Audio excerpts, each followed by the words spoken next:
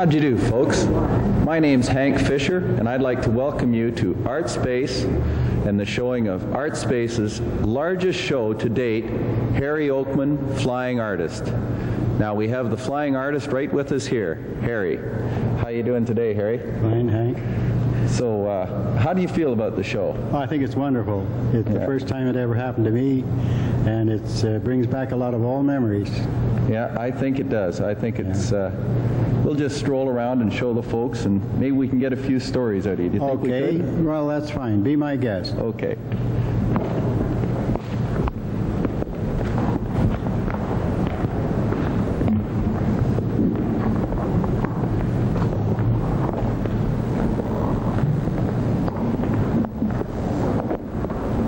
This is the Peterborough wall of the Artspace exhibit.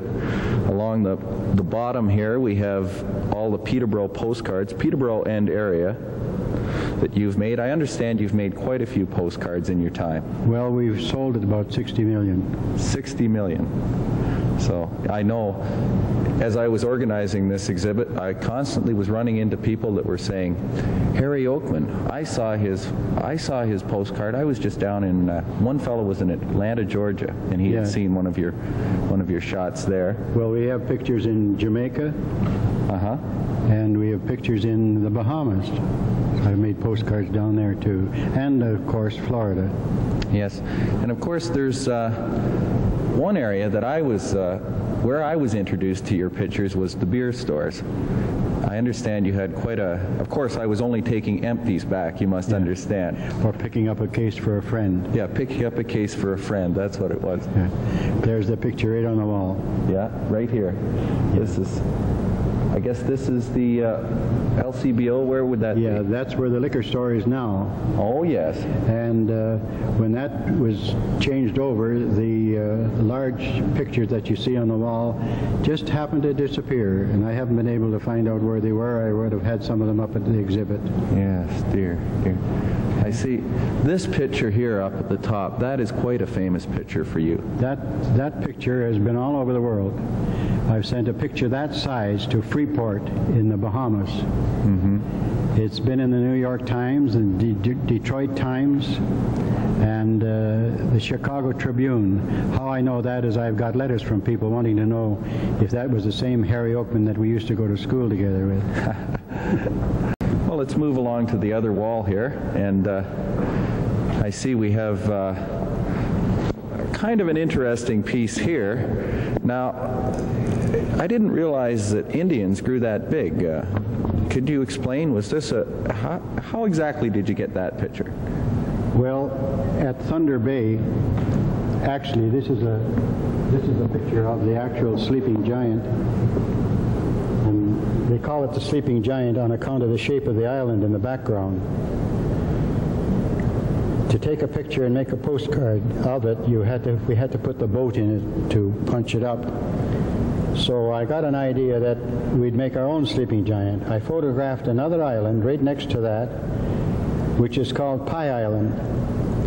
I got Dolph Jacobs, who was the Indian chief of the Curve Lake Reserve, to put on his regalia and come down to my basement and lay over the table the same shape as the island, and I photographed him. And we had it hand-colored, and then we made it into postcards. Now down here, this is the postcard that we made. Now down here, it appeared in the newspaper in Fort William, and I had a lot of comment about that. They call it sacrilege. I had women's organizations writing me and different people writing into the newspaper complaining about what I did with their legendary sleeping giant. But we sold as many postcards of that one shot as we did of all the others combined. So we laughed all the way to the bank.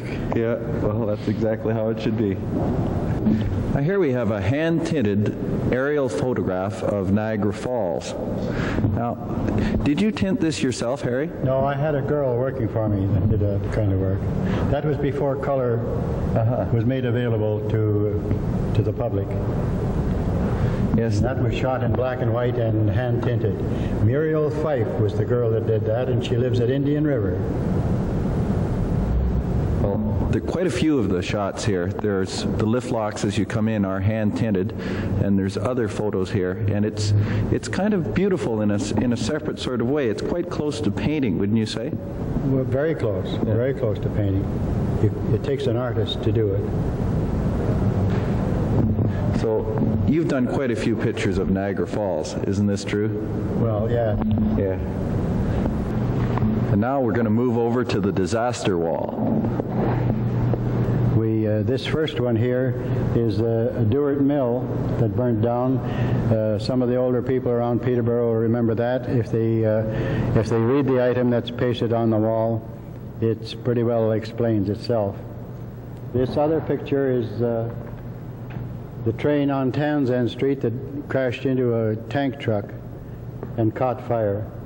Was that a gasoline tanker? That was a gasoline tanker. This one here just happened northwest of Peterborough. You can read that too. It was where the school bus got hit with a train. And I think there were several children got killed in that accident.